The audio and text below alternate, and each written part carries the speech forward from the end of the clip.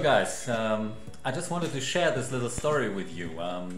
When Leslie and I moved back to Germany from China, we didn't have much furniture, we didn't have a lot of stuff that we brought with us, and we really had to buy a lot of things and create a new household. So I thought it would be nice to also get some Chinese elements, and there was this beautiful cupboard here, which I found on Spock. It's opening because it's not standing on even ground, so usually we use some kind of string to hold the doors together. It's quite a nice story because I got this cupboard for quite a good price.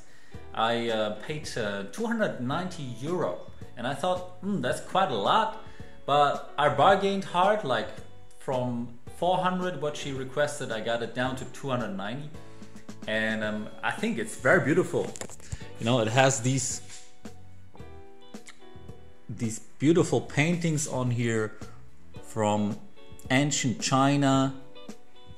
It's some delegations, some get-togethers here with music and stuff. Really beautiful piece of work, if you see that here.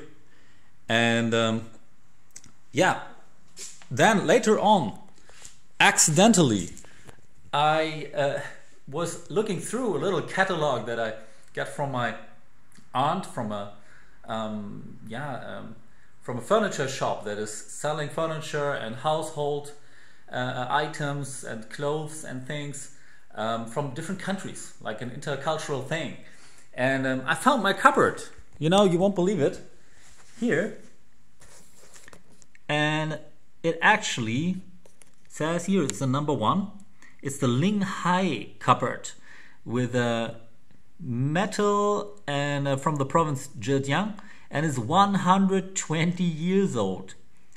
That was like 10 years ago, so it's already 130 years old according to this catalog, and it's supposed to have a price from 750 to 850 euro. So I think my 290 euro are really a catch, and I'd love to buy some more of this kind of furniture and items from China, and maybe make a little trade business with it. Did you try that already? Do you have some experiences with it? Then maybe you can give me some tips, because I really love this cupboard. I hardly want to sell it again, but of course if I get, like, who knows, 600 euro, 500 euro for it, I would really consider selling it again and buy another one. And maybe you have done something like that already, and can share your experiences. Looking forward to it. Yeah, if you want to see some more of our intercultural China, Germany experiences, just subscribe to our channel, and thanks for your support.